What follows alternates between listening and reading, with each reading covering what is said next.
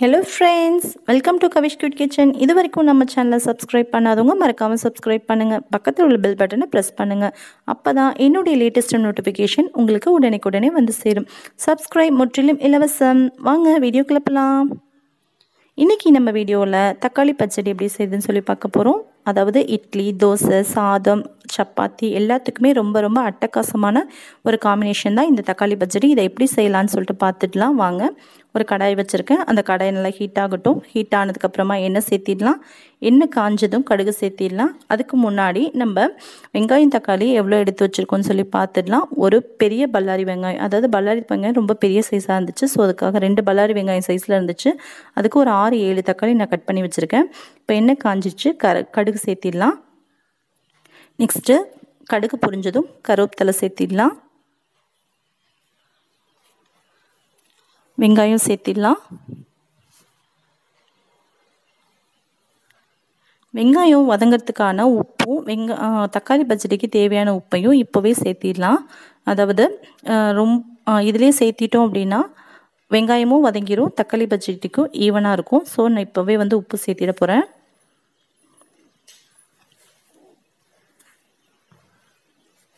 இது கண்ணாடி மாதிரி வதங்கட்டும். இது கூடவே கொஞ்சமாக இஞ்சி பூண்டு பேஸ்ட்டு சேர்த்துக்கலாம்.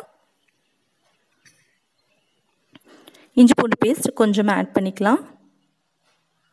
ரொம்ப சேர்த்திடாதீங்க, ஸ்மெல் நல்லா இருக்காது. கொஞ்சமாக ஆட் பண்ணிக்கலாம். ஏன்னா இது தக்காளி பச்சடி. குருமானா கொஞ்சம் கூட சேர்த்திக்கலாம். இது தக்காளி பச்சடினால கொஞ்சம் கம்மியாகவே இருக்கட்டும். இது நல்லா ஃப்ரை பண்ணி விட்டுட்டு நம்ம நெக்ஸ்ட்டு தக்காளி ஃபுல்லாக சேர்த்திடலாம். வதங்கிடுச்சு. இப்போ தக்காளி சேர்த்துலாம்.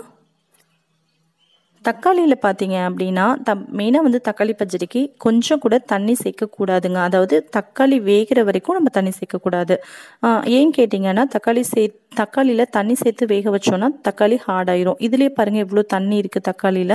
ஸோ அதனால் நம்ம தண்ணி எக்ஸ்ட்ரா ஆட் பண்ணக்கூடாது. வெந்ததுக்கு அப்புறமா நம்ம மசாலாலாம் ஆட் பண்ணிட்டு லாஸ்ட்டாக வேணால் நம்ம தண்ணி சேர்த்துக்கலாம். இப்போ நமக்கு தண்ணி தேவையில்லை. இது வேகட்டும். நல்லா சாஃப்டாக வேகணும்னா இப்படி தான் செய்யணும். இதை ஃபுல் சிம்மில் வச்சுட்டு நம்ம தட்டு போட்டு க்ளோஸ் பண்ணி வச்சிடலாம். அப்போ தான் தக்காளி ரொம்பவே சாஃப்டாக நமக்கு வெந்திருக்கும். இப்போது 10 நிமிஷம் ஆயாச்சு. இப்போ நம்ம எடுத்துடலாம். எவ்வளோ சாஃப்டாக இருக்குன்னு சொல்லிட்டு பாருங்கள். ரொம்ப சாஃப்டாகவும் சூப்பராகவும் தக்காளி வெந்துருச்சு. இப்போ நம்ம இதை கரண்டியில் நசுக்கி விட்டோம்னாலே ரொம்ப நைஸாகிடும். இது ரொம்ப ஈஸியாக சிம்பிளாக செய்யக்கூடிய டிஷ்ஷுன்றனால காலையில் குழந்தைங்க ஸ்கூல் கிளம்பும் போது நான் இந்த டிஷ் செஞ்சுட்டு இருந்தப்போ வீடியோ எடுத்தேங்க. ஸோ கிச்சன் ரொம்ப அன்னீட்டாக இருக்கும். தயவுசெய்து யாரும் தப்பாக எடுத்துக்காதீங்க. கண்டிப்பாக நான் கிச்சன் ஆர்கனைசேஷன் கூடிய சீக்கிரம் நான் போடுறேன் வீடியோவில். கரம் மசாலா சேர்த்துக்கலாம். இது நம்ம ஆல்ரெடி வீடியோவில் போட்டிருக்கோம். இது வீட்டில் ப்ரிப்பேர் பண்ண கரம் மசாலானால நான் சில்லி பவுடர் எக்ஸ்ட்ரா நான் ஆட் பண்ண மாட்டேன். மஞ்சள் தூள் நிறைய டிஷ்ஷஸ்க்கு நான் பார்த்தீங்கன்னா கரம் மசாலாவும் உடைய காரம் மட்டுமே போதும்னு சொல்லி விட்டுருவாங்க. எக்ஸ்ட்ரா நான் சில்லி பவுடர் ஆட் பண்ண மாட்டேன். சப்போஸ் காரம் இன்னும் அதிகம் தேவைப்பட்டுச்சுன்னா மட்டும் தான் நான் சில்லி பவுடர் எடுத்துக்குவேன். இப்போ எனக்கு இதில் தக்காளி பச்சடிக்கு நார்மலான ஒரு காரமே போதுமானது தான். ஸோ இதுவே நமக்கு போதும். இதை நல்லா மசிச்சு விட்டு இது பண்ணதுக்கப்புறமா கொஞ்சமாக தண்ணி ஆட் பண்ணிக்கலாம். ஏன்னா இட்லி தோசைக்கெலாம் தொட்டு சாப்பிடணும் இல்லைங்களா. அந்த மசாலாவுடைய கரம் மசாலா மஞ்சத்தூள் போட்டிருக்க ஸ்மெல்லெல்லாம் கொஞ்சம் வெளியேறணுன்றதுக்காக கொஞ்சம் தண்ணி சேர்த்து நம்ம இப்போ கொஞ்சம் நேரம் கொதிக்க வச்சுக்கலாம். இப்போ நம்ம ஊற்றின 1/2 டம்ளர் தண்ணி கொஞ்சமாக சுண்டி வந்ததுக்கப்புறமா நம்ம அடுப்பை ஆஃப் பண்ணிடலாம்.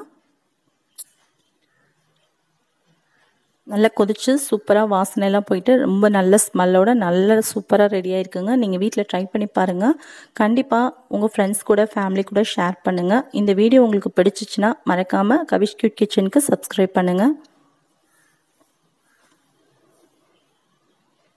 மறக்காமல் உங்களுடைய கருத்துக்களை கமெண்ட் பாக்ஸில் தெரிவிங்க. அது நெகட்டிவாக இருந்தாலும் ஓகே, பாசிட்டிவாக இருந்தாலும் ஓகே. நெகட்டிவாக இருந்தால் நான் என்னுடைய தவறுகளை திருத்திக்கிறேன், பாசிட்டிவாக இருந்தால் ஏற்றுக்கிறேன். Thank you friends. தேங்க்யூ ஃபார் வாட்சிங். இன்னும் நல்ல ரெசிபி